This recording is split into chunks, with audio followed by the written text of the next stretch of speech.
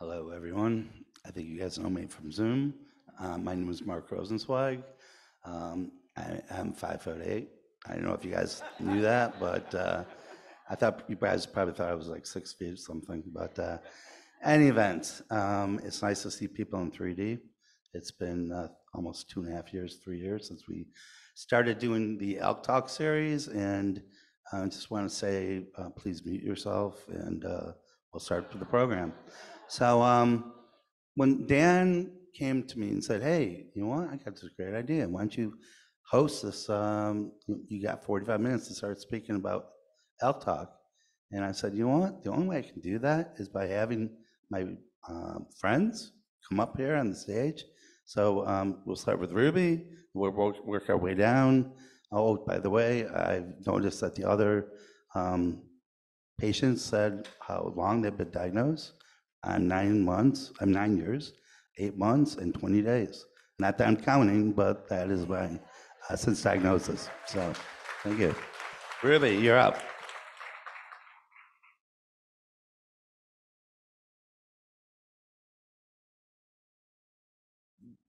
Hello, everyone. My name is Ruby Blow. I was diagnosed December 2018. So that makes me almost 5 years survivor. Where you from? And I'm from Atlanta, Georgia. Hi, I'm Sherry Haines. I live in Tampa, Florida, and I was diagnosed in September of 2018, so almost 5 years.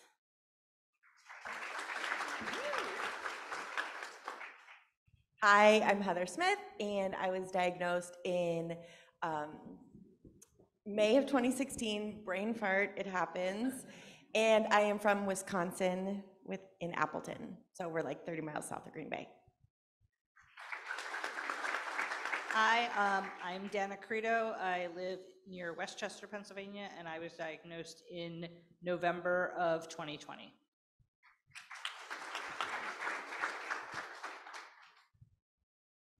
Hi, I'm Suzanne Remington. I'm from Connecticut, right outside of New Haven, and I was diagnosed in November 2019. I am Jordan Myerson, Boca Raton, Florida. Originally from New York.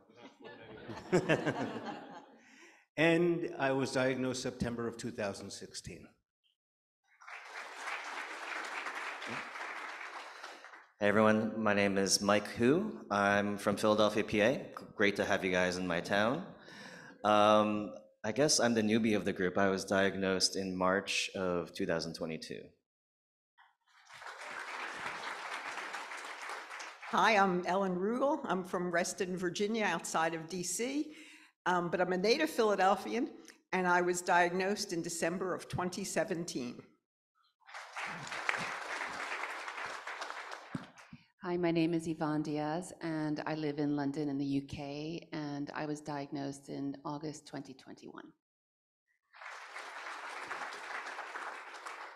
As I'm still on the microphone, it seems like at all times, but I tried to get out of this. Marc wouldn't let me, but No.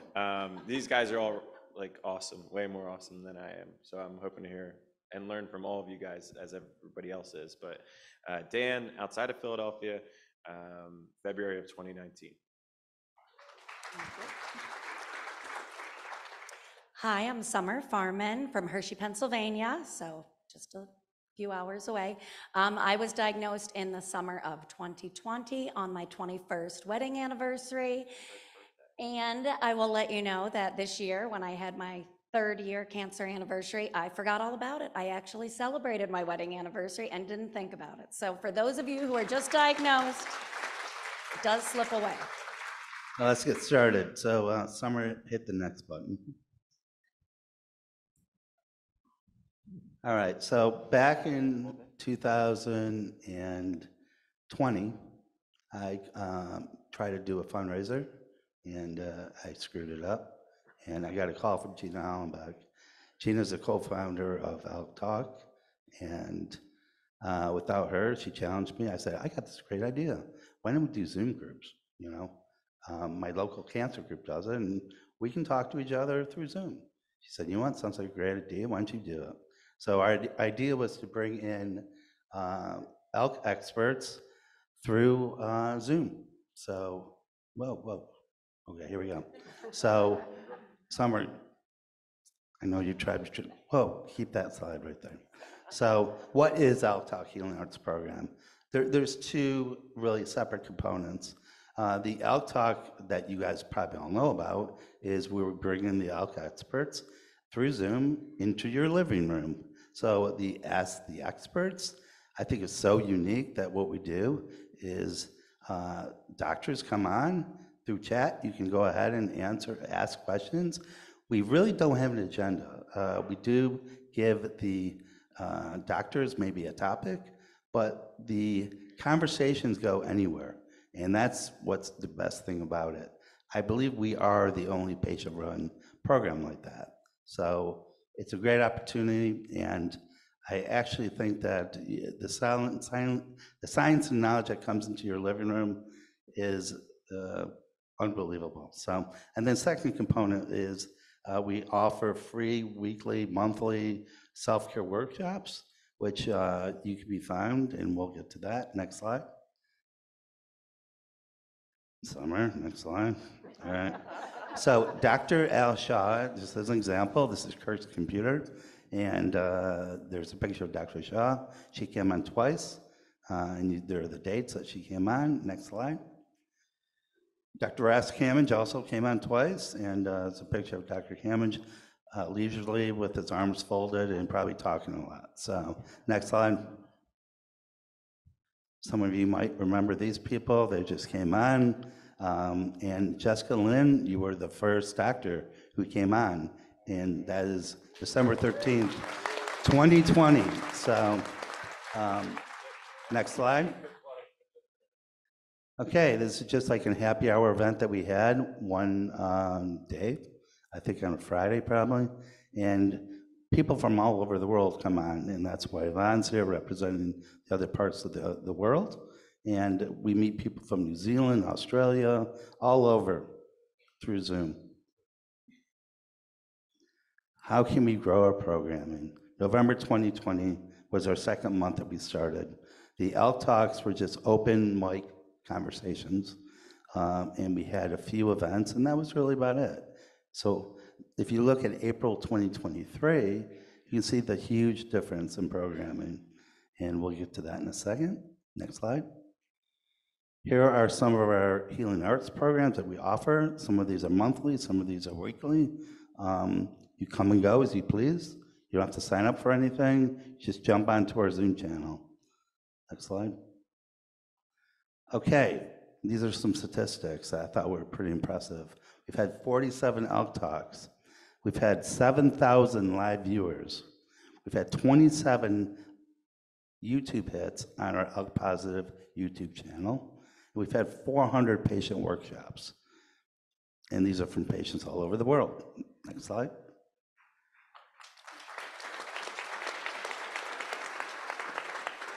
So think about it, you've had 47 different, pretty much different opinions, doctors, unbelievable. Contact us. So go through our email in ALKtALK@ALKpositive.org. And on YouTube, you're not going to remember this URL code, but we are on ALK-positive Inc. YouTube channel. Next slide. Oh, that's it. All right. So the reason I brought these people up on the stage is not just to introduce them, but this is going to be like a typically what we do on our ALK Zoom. So just think of these people in Zoom squares. So. Right. So I'm going to start with Ruby. Ruby is going to offer a roundtable group that, and we have someone from London who's also going to offer a roundtable group. What a roundtable group is, and Ruby will explain it, but it's a closed group. It's not on our calendar. So Ruby, give us a little background of what the roundtable groups do. Thank you, Mark. So basically, it's a support group. It's a place where you can come, meet other people, and continue to meet with those same people. So it's more of a closed program than what the other groups are that you see listed. Gives you an opportunity to get comfortable, to be known, to know other alkies up close and personal, enter at your own risk. But we laugh together, we cry together, we support one another. Sometimes just starting out the group, you'll have more specific activities to help you get to know one another. And basically what Marc is saying is that I'll be starting a new roundtable support group. I was a member of, I guess, the first one, and our group is still meeting. Can I ask the people in my group who are here to raise your hand? There they are, back there sitting together. Back of the room. As well as Marc. And, you know, by profession, I'm a counselor, a professional counselor, but in my support group, I'm just Ruby. So it doesn't matter what you do or don't do. You can join a support group and give and receive support. And, you know, nobody else understands what it's like to be us, but us. And so this is a place where you can talk about that or not. Sometimes you don't want to talk, but you just want to show up and be with other people who get it. And that's what support group is all about. Have I overtalked or? Yeah, that's it, you're done. Okay. All right, so we're gonna move on. Heather Smith. Heather's our Mindset Reset coach. And Heather and I were talking earlier about when you progress, Heather, back in 2019. So you were diagnosed 2016, correct? That's correct. Okay, so what is the mindset when you do progress? What would the 2016 Heather Smith say to the 2000, well, let's back it up. What would the 2023 Heather Smith say to the 2019? All Heather right, Smith? that's such a great question. I spent a lot of time thinking about this.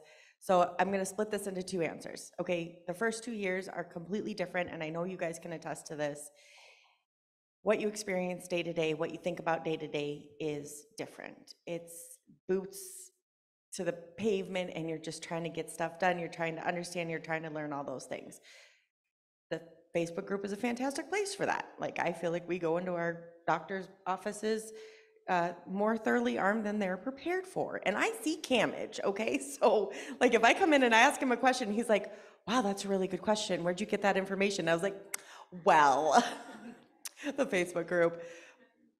So if you're under 2 years, I would say, A, you are not alone. B, we are here to support you 100%. And the biggest thing is that we can guide you on your journey. We can point you towards resources that you most need in those first 2 years. Now, when you pass the 2-year mark, your mindset changes. Everything changes.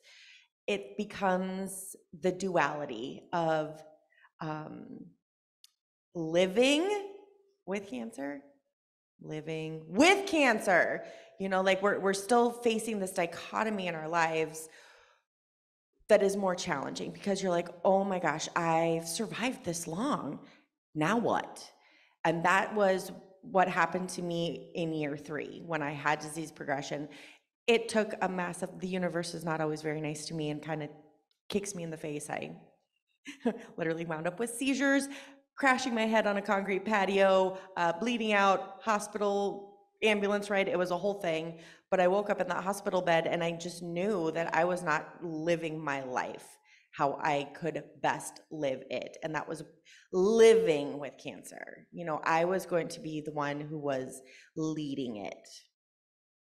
Thanks. You're welcome. All right, it's good that you're here.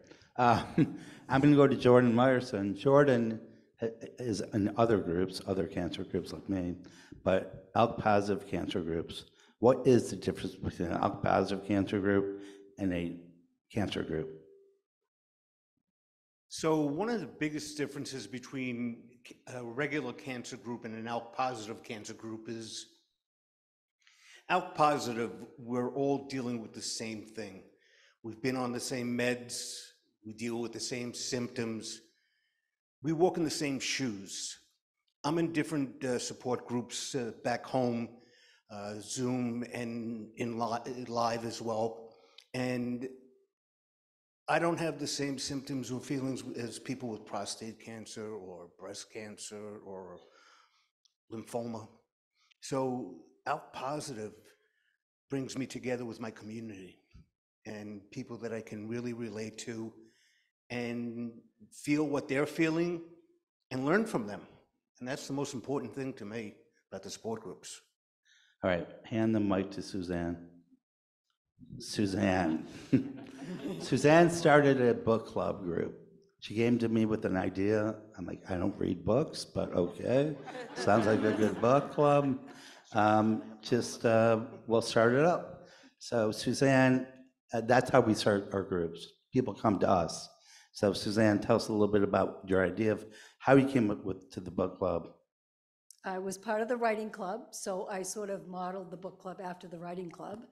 And I wanted another springboard, really, for another way to connect. And I thought a book club was a perfect way to do that. And so we meet once a month, and we try to pick really thin books, so Marc will participate. I didn't make it through the first book. And we love to argue the books, and we are very strong, opinionated people. What a shock. And so we either love something or we hate it, and it's really fun. And I think we have a good sense of humor. But really what it is a chance, again, for people to connect. So. All right, pass the mic back to Michael. Do you have your own mic, Michael? All right. Yes, I do. Okay, Michael came into our men's club group and our mindset group, and I looked at him and I said, geez, you're young. And Michael, tell us, you were a little timid at first, but you jumped in with your feet. What do you think about being in a support group? What do I think? It's really been, like what Heather said, there's certain phases in your ALK journey that are different from other phases, right? And so in the beginning, I kind of shied away from the Facebook group when I was just grappling with the gravity of this new change in my life, and it was just triggered by, posts, the sad posts mixed in with the positive posts, and then there's these ALK talks, and what the heck is Death Cafe? And I'm like, I'm not going here. And thankfully my wife would curate the posts for me and hey, look at this one, right?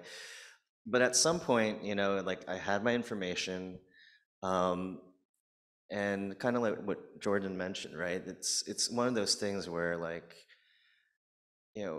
who else is, I need to start talking to somebody else, besides my poor wife, about this disease. I need to be able to connect with others who know what I'm feeling. And I think I first gravitated toward the mindset group because I was like, well, I need to figure out how to look at my life, and so that's why I started to look at these resources, which, the triggering had kind of subsided. I had, kind of gotten used to, I have cancer, I can talk about death, right? So, being able to come into the Zoom groups and be able to connect with others who, you don't have to say too much. You can kind of talk the same language, right? There's almost like a subculture to being an ALK positive, right? Where we know what not to say to each other as well as what to say. We get each other, we understand the different struggles that we have as ALK versus, say, other cancers. And so for me, it was just such a great, I don't know, forum, just in both the mindset group, which really gets you thinking. You don't necessarily have to be the one kind of in the hot seat talking, but just hearing and listening to other people's journeys, other people's struggles. It just, it all resonates. For a guy who doesn't know how to talk, you're talking a lot. Yeah. Huh? Wait, when made you think I wasn't a talker? I'll pass that to Alan. Yeah, and We gotta move this thing along. Done. Okay. All right. I don't put people in a hot I don't seat, typically do that, Marc. but I have no choice. Alan, you're my next victim. All right, so Okay. Alan came into our group, and I think you've done like 4 groups before, guided imagery and so forth and so on. But we've also have lost in the group. And talk to us a little bit about, we lost both of our writing instructors this year, Linda Webb and Sarah O'Connor. So talk to us about how to deal with that. Okay. Thanks to Marc, I've become a healing arts groupie. Our writing group was started by Linda Webb and Sarah O'Connor, of blessed memory, both of whom we've lost. But we'll never forget. They live on in our writing group. Our writing group is a source of friendship. I can only repeat what everybody else has said. We love each other. It's just, seeing some of you guys here in person today, I'm gonna cry, it's just wonderful. But about the writing, okay? You don't have to be a great writer. You have to like to write. If you didn't like to write, you wouldn't do it. But you don't have to be a talented writer. And we don't write about cancer all the time. We write about things like the house you grew up in. And if you had something in your metaphorical pocket, what would be in your pocket? Those kinds of topics. The topics vary tremendously. We spend a lot of time checking in and just chatting. We write for anywhere between 12 and 15 minutes. We share our writing if we want and give each other positive feedback. But the bottom line is we love each other. It's a wonderful, wonderful group, way to connect. Absolutely. And Yvonne Diaz, Yvonne comes in from England. We have a lot of people from international people that jump in. I know you're, what, 5 hours in front of us? 5 hours, okay. So you're making dinner by the time we do our events. So Yvonne, Death Cafe, people have asked me to change the name, but the Death Cafe people said don't change the name. So tell us a little bit about the Death Cafe. I think I felt like Michael when I was first diagnosed and I came across the healing arts and looking at the various different things. Again, in my time zone, I looked at what was convenient for me to join. So 1 p.m., 6 p.m. is actually a good time for me. And I was intimidated. I had a little imposter syndrome. Am I sick enough? Am I deathy enough? And well, is that going to be okay to join this group? And I found it such a life-affirming group. You can really talk about the most anything really. Sometimes we just talk about how we're feeling, what's going on in our conditions, so you can learn so much from your fellow alkies, but also we can talk about these topics, and frankly, some of these topics are really difficult to broach with your loved ones. I only want to talk so much with my husband, my kids even less so. So it is a very safe place to talk about these fears. I think when I first joined, there was a month where there were a number of deaths, and I think Dana, you picked the topics with Marc and probably others, but I always felt the topics are right on, and just how do you deal with news of progression? How do you deal with news of deaths from your community? And like I say, sometimes you get into these, because you break into these smaller rooms, you're actually having rather intimate conversations. It's actually quite nice. You might join, there might be 60 of us on the Zoom call, but you go into this tiny little room with 3 other people. You can have quite a nice little chat and get to know them. So yeah, a great place to make friendships, a great place to have these very personal, deeper conversations, or just frivolous conversations too. That's great because you get to get into different groups at different times and meet different people, which is great. Dan, you got to keep it very, very short. Men's group. The men, I'm typically with women most of the time in these healing arts groups, but we started a men's club and 9 o'clock Eastern time. So I got very close to some of these men, and I would say probably 75% of us showed up on this summit. So Dan, why is it so powerful? A lot of guys don't like to talk about their feelings. So typically when people join, Marc calls on them and makes them very uncomfortable right off the bat. No, Marc just asked for a simple introduction just so we know where someone is at within their journey. And once they hear others start to talk about their feelings a little bit, they feel safe. It may take them a meeting or two. That could be a month or 2 months to get to that point, but it becomes extremely powerful. So 2 years ago, we started a men's breakout room at a virtual summit. And myself and Bill Westlake literally just spent an hour and 5 or an hour and 10 minutes, and the person never rotated. And that person has now been with us for just about every men's talk. He was in the hospital for a number of the men's talks, and he would join from the hospital. And it just shows you how powerful, when people get together, just like a summit, how powerful that can be for others in healing and giving them a safe place to talk about their feelings and their experiences. When you put that together from a men's perspective, it's pretty special. Yeah, move the mic, man. Move the mic. All right, so we're gonna go ahead and I rely on two people. You're not nice, by the way. You're I'm really not mean. nice. Did I hurt your feelings? We'll work it out. We'll hug it out later. So anyways, ALKtALK would not really be so smooth without two people. And Dana Querido stepped up to the plate and has been helping me with the Zoom room operations and monthly calendar, weekly sessions. And really without Dana, we wouldn't be, I guess, working as well. So Dana does come up with the Death Cafe questions. How do you do that, Dana, real quick? I kind of watch what's going on in the support room on Facebook, and I base what people seem to really need to talk about. And I mean, I do a little bit of research into, think other bigger topics that people might want to talk about, but I just really base it off what people seem to need, and I bring that to the group once a month. Okay, great. And I think you guys know Summer. Summer and I are co-hosts of the ALKtALKs, and I brought Summer on. Gina and I were talking about legacy and moving on to this program has to keep continuing with or without us. And I brought Summer on because I knew, first of all, let me explain to them how you got involved, first of all. Also, a little side note, usually during the ALK Talks, I am texting Marc saying, let him go, let this person keep talking. So I'm really sorry I'm not here to moderate that right now. Plus you moderate my time, so we were limited time here, go ahead. Yes, but you're doing great. I first got involved soon after the inception of art therapy when my daughter said, are you just gonna sit there, are you gonna hop into art therapy?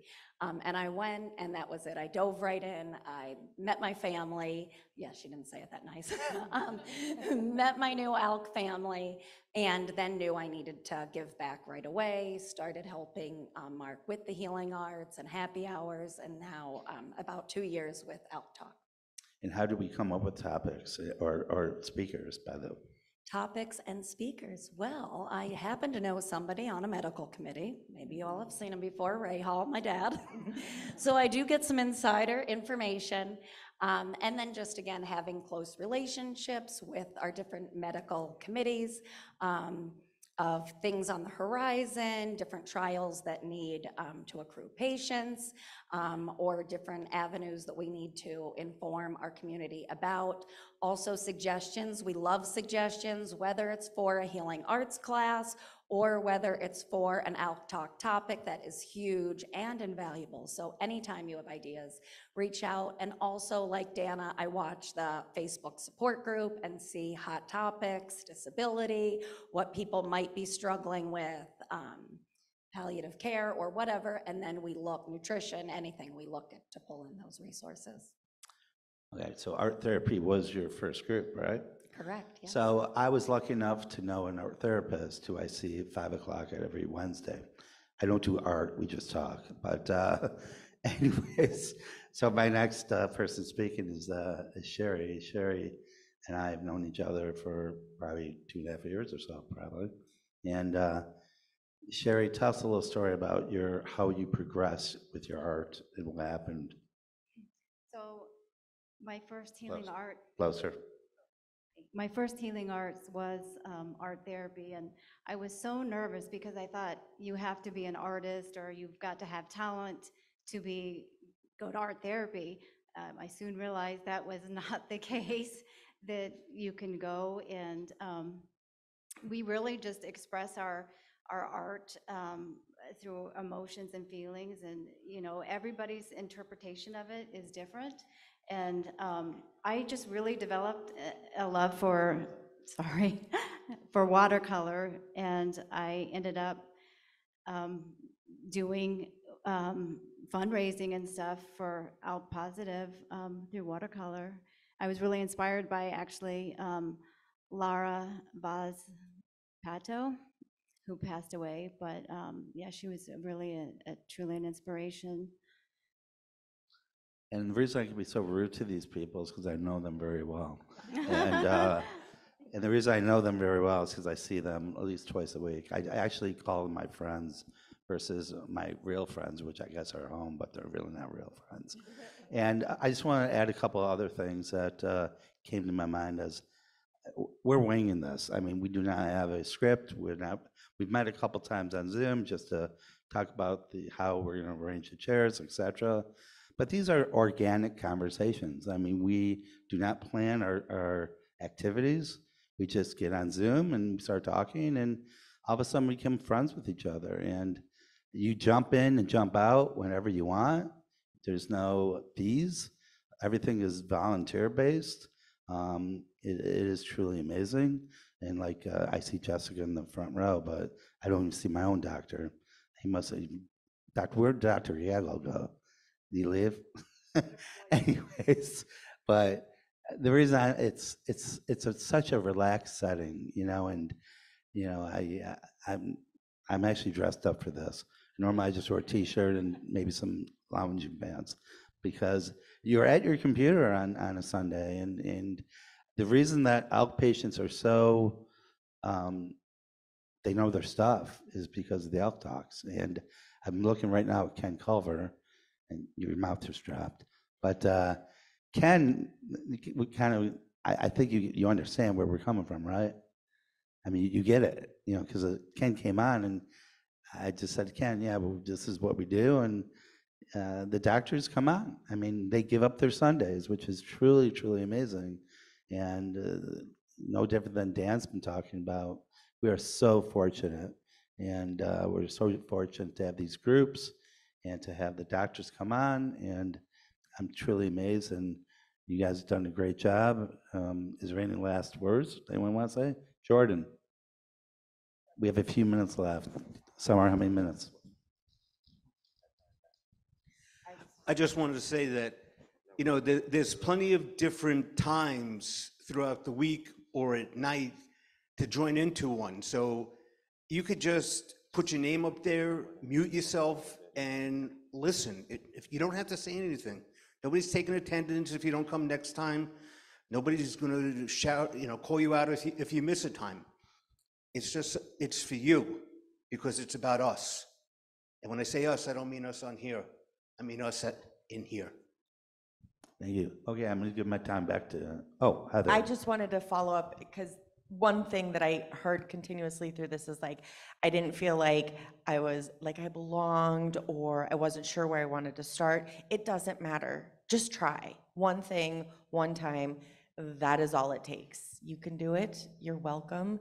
We're normal human beings. And some of us have really wicked senses of humor. It's kind of fun. We laugh a lot, and we don't talk about cancer all the time. Okay, Sherry, last comment, then we gotta give the time back to Dan. Okay. I just wanted to say one thing. With all the losses we have in our ALK community, being part of these groups, we really support each other and are there for each other through the losses. Okay, Dan, you get your time back. All right. Thank you so much, and I really appreciate everything that everyone does.